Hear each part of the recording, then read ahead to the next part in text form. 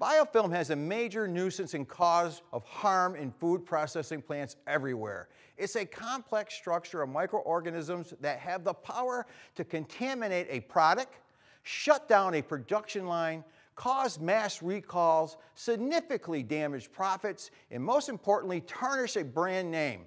The process of removing biofilm is difficult and time-consuming because of its resistance to cleaning and antibacterial chemicals. However, it's absolutely necessary for the health and safety of any commercial environment, especially a food processing plant. Make sure to stick around until the end of the video, where we will cover the best solutions for combating biofilm.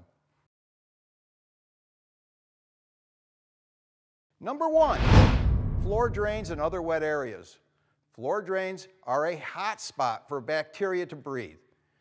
They are a crucial part of any facility as they promote the flow of bacteria away from clean areas. But that means all the bacteria is flowing into the same place, heading to a pile of harmful pathogens. Anywhere that bacteria and pathogens build up is a prime target for the formation of biofilm. Cleaning crews should take particular care cleaning and unclogging dirty drains in order to avoid cross-contamination and the spread of biofilm.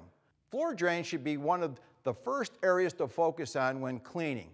Following floor drains, focus on other wet areas like hydro coolers and drip pans. Moisture creates a breeding ground for pathogens, which is why biofilm often develops in floor drains, pipes, and anywhere that's damp.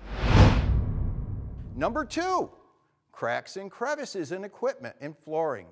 Cracks and crevices are difficult to reach and difficult to clean, making them prone to bacterial buildup. That's why there are dozens of design standards for food processing equipment. The equipment material needs to be non-absorbent, smooth, erosion resistant, and durable, while machinery needs to be designed in such a way that is accessible for cleaning and sanitation. Open seams, small gaps, lap joints, and any other openings attract microorganisms. They can be very difficult to thoroughly clean. The same goes for cracks and floorings. Cracks allow moisture to build up undetected, leading to the production bacteria that will eventually develop into biofilm. Be diligent when cleaning floors and equipment. Identify these areas. Then, take the time to sanitize and clean them thoroughly with the appropriate products.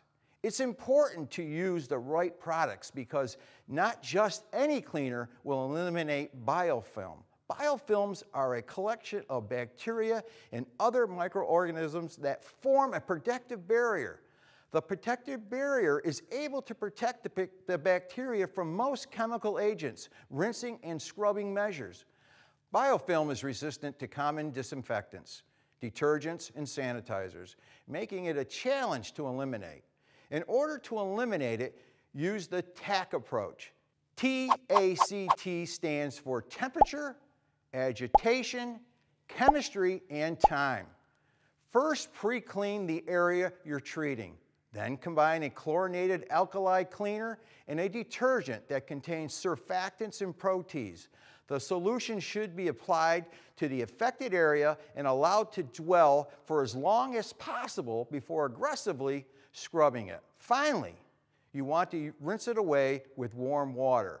While a number of different formulas and application methods can be used, we recommend this as one of the best ways to treat biofilm on equipment and flooring. For more information about biofilm, where it hides, and how to remove it, reach out to one of our chemical specialists today for a free on-site or virtual consultation. Thanks for watching. Like and sub to our channel, and leave a comment below.